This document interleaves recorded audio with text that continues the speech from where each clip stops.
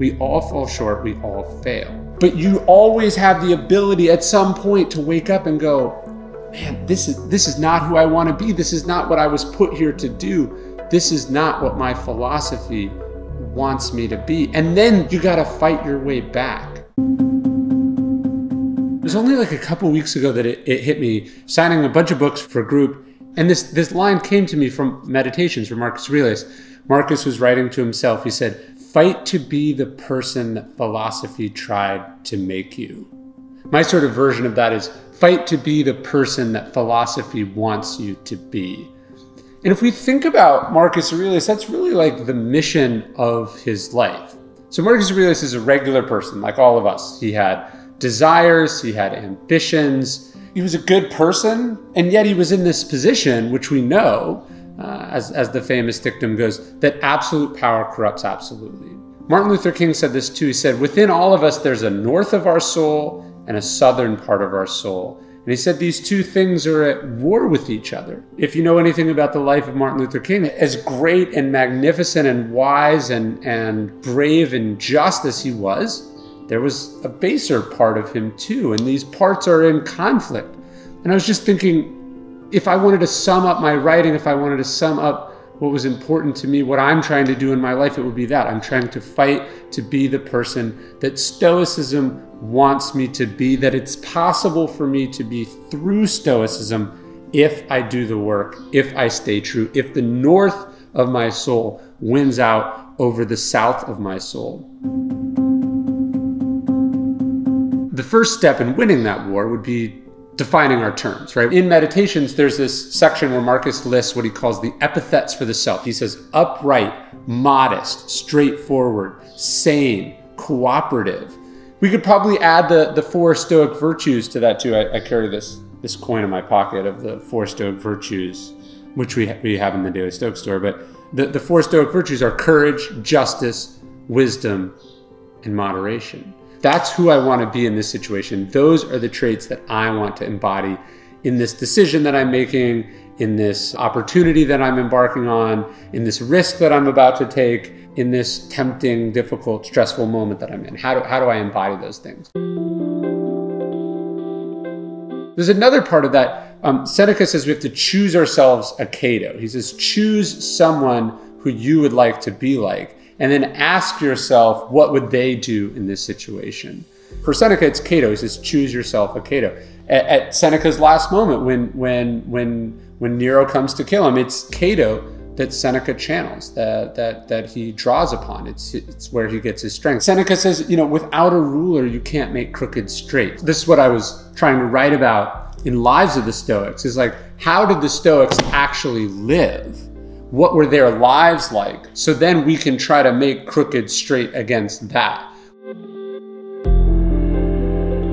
The other part about it, I think, is like, if you're just winging it through life, if you're just going day to day, how are you going to know if you actually are getting there? So I think, for Marcus Aurelius, Meditations was his active, almost hand-to-hand spiritual combat for trying to become who philosophy was trying to make him. He was writing in these pages every day about where he was falling short, about what he could do better. It's an ongoing war that you're fighting, and it can't just be in your head. Journaling is a big part of this. Epictetus says, every day and night keep thoughts like these at hand, write them, read them aloud, talk to yourself and others about them.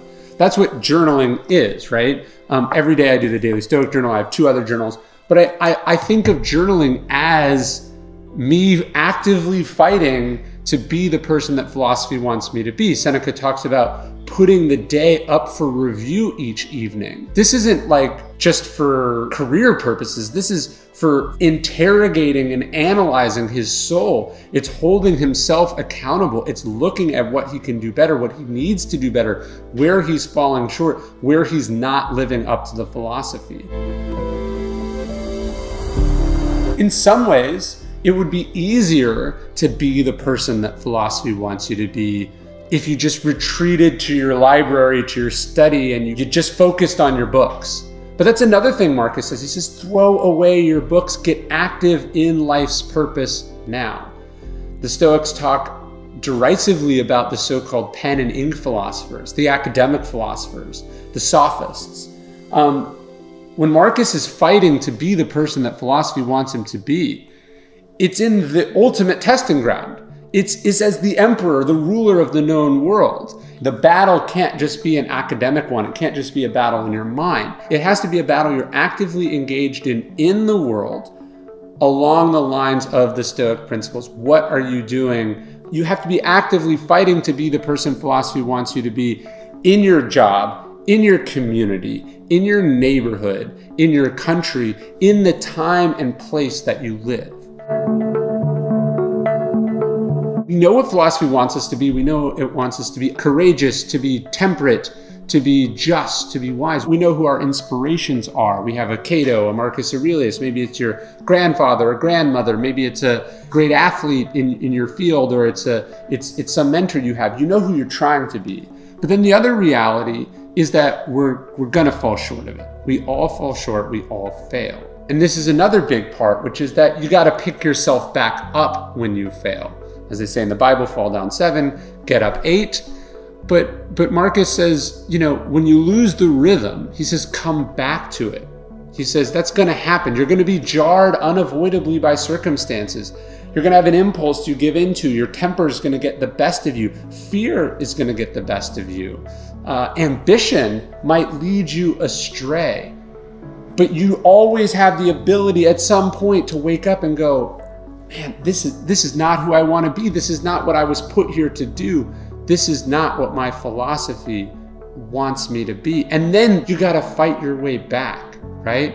This is a lifelong fight we are in. Marcus is even talking about this towards the end of Meditations. He's like, how old are you? How much longer are you going to keep falling short? When are you going to get this together? It was the battle of his life.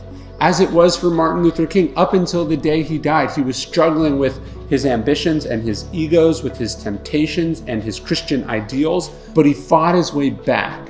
That's what we have to do. That's what I'm trying to do. It is a battle. It doesn't come naturally. It doesn't come easy. It's part of us. It's there. We all have the good part. We all have the north of our soul, but we have the other part too. And the other part is prepared. The other part is strong, and the other part will win if we don't give it everything we got. So thanks so much for watching this video. I do suggest journaling, really important. Study the lives of the Stoics. It's great to have a model. And then of course, remember the 4 virtues: courage, justice, temperance, and wisdom. Hey, it's Ryan Holiday. Every day I send out an email inspired by the best Stoic wisdom: Marcus Aurelius, Seneca, Epictetus, all designed to help you live a better life. That's what I'm trying to do. The email takes 5 minutes to read. Over 300,000 people get it. That's the largest community of Stoics ever in the history of the world. I'd love to have you check it out. Totally free. Unsubscribe whenever you want, but I think you'll like it. Sign up at dailystoic.com/email.